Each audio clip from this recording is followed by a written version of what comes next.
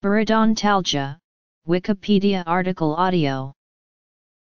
Barodontalgia, commonly known as tooth squeeze and previously known as aerodontalgia, is a pain in tooth caused by a change in ambient pressure.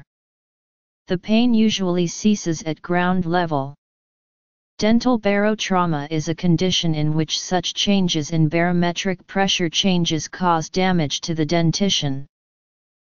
The most common victims are underwater divers because in deep dives pressures can increase by several atmospheres, and military pilots because of rapid changes. In pilots, barodontalgia may be severe enough to cause premature cessation of flights.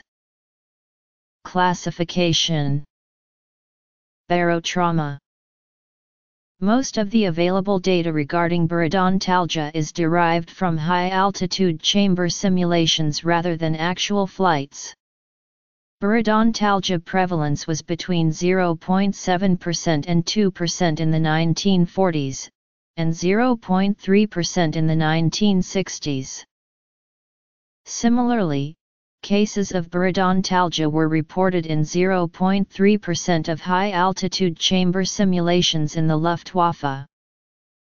The rate of barodontalgia was about 1 case per 100 flight years in the Israeli Air Force.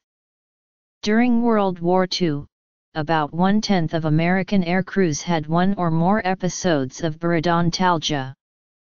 In a recent study, 8.2% of 331 Israeli Air Force aircrews reported at least one episode of barodontalgia. Barodontalgia is a symptom of dental disease, for example inflammatory cyst in the mandible. Indeed, most of the common oral pathologies have been reported as possible sources of barodontalgia: dental caries, defective tooth restoration, pulpitis, pulp necrosis, apical periodontitis, periodontal pockets, impacted teeth, and mucus retention cysts. One exception is barodontalgia manifested as referred pain from barosinusitis or barotitis media.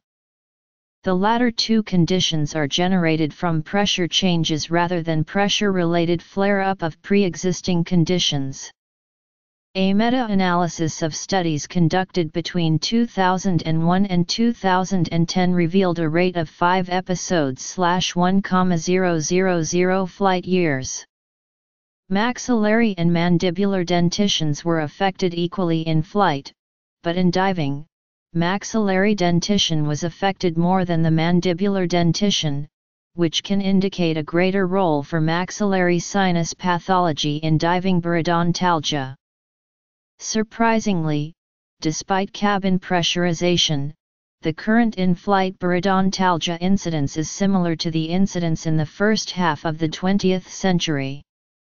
Also, despite the greater fluctuation in divers' pressures, the weighted incidence of barodontalgia among aircrews is similar to the weighted incidence among divers.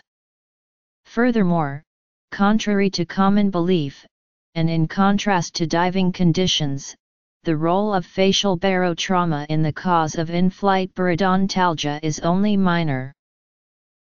The Fédération Dentaire Internationale describes 4 classes of barodontalgia. The classes are based on signs and symptoms. They also provide specific and valuable recommendations for therapeutic intervention. Sometimes, pressure changes damage teeth. When the external pressure rises or falls and the trapped air within the void cannot expand or contract to balance the external pressure, the pressure difference on the rigid structure of the tooth can occasionally induce stresses sufficient to fracture the tooth or dislodge a filling. Typically this is seen in underwater divers or aviators who experience pressure changes in the course of their activity. Identifying the pain during a pressure change is a diagnostic indicator for the clinician.